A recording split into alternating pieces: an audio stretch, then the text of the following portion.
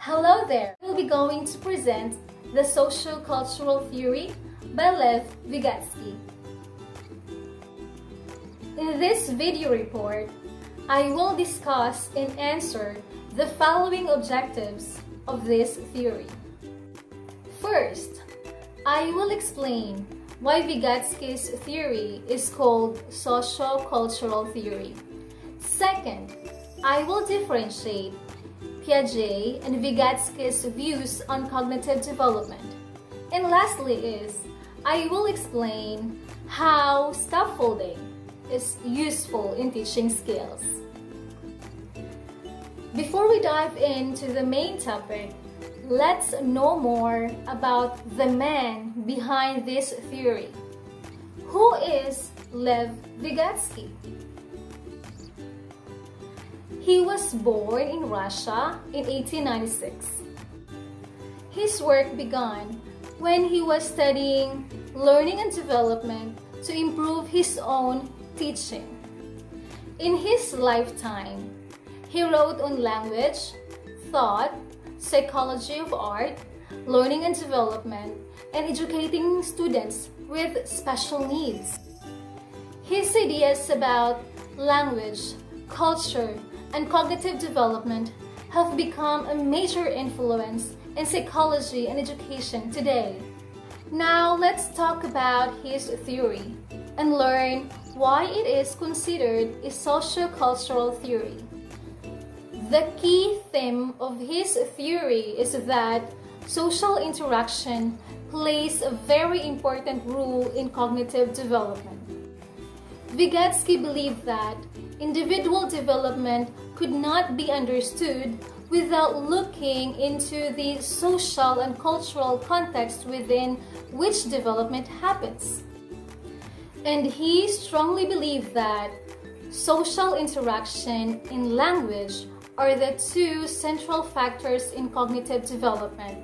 Therefore, his theory became known as the socio-cultural theory of development. Next, let's differentiate Piaget and Vygotsky's views on cognitive development. Vygotsky argues that community and language play a central part in learning, while John Piaget concluded that children's cognitive development happens in stages. Vygotsky rejected his ideas and believed that children develop independently of specific stages as a result of social interaction.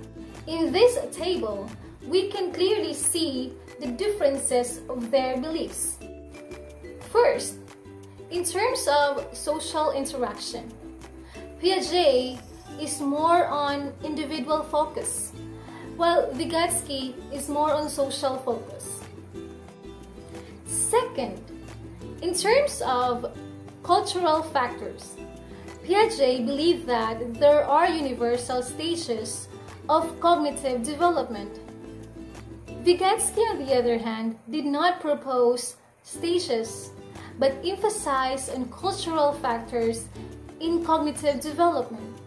And lastly, when it comes to language, Piaget did not give much emphasis on language, but for Vygotsky, he stressed the role of language in cognitive development.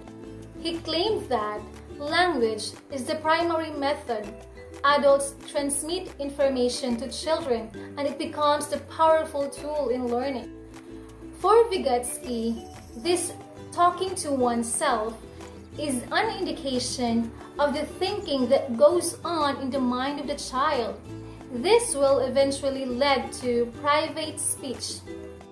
Private speech is a form of self-talk that guides the child's thinking and action. Now, let's move on to the next slide. When the child develops and gains higher mental function, this development ideally happens in the zone of proximal development. First, there is what we can do on our own. We perform alone at a certain level of competency, and we refer this as the zone of actual development. Then, the child can perform a higher level of competency in the zone of proximal development, which represents what we can do with the help of an adult, a friend, or technology, or what Vygotsky called the more knowledgeable other, or MKO. Last, there is what beyond our reach, and we cannot do even with the help of others. Now, let's see how scaffolding is useful in teaching skills.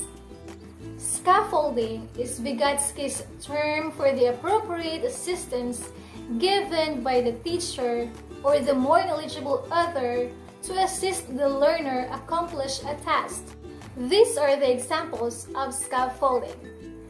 The first picture shows a teacher, which in this case the more knowledgeable other, did not help the child move the chess pieces, but instead, he coaches the child how to move it and do it alone. The second picture shows a teacher teaching his student during computer class.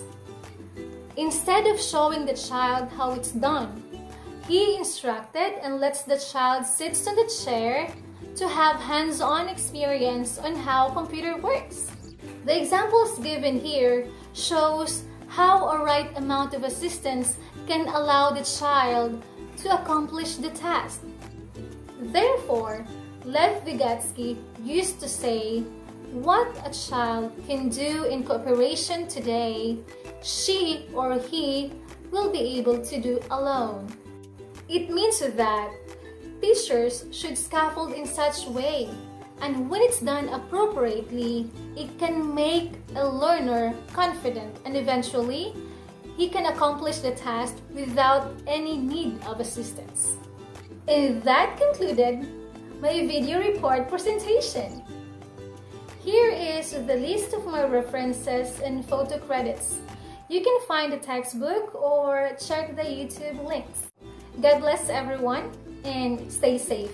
Thank you for watching. Kick.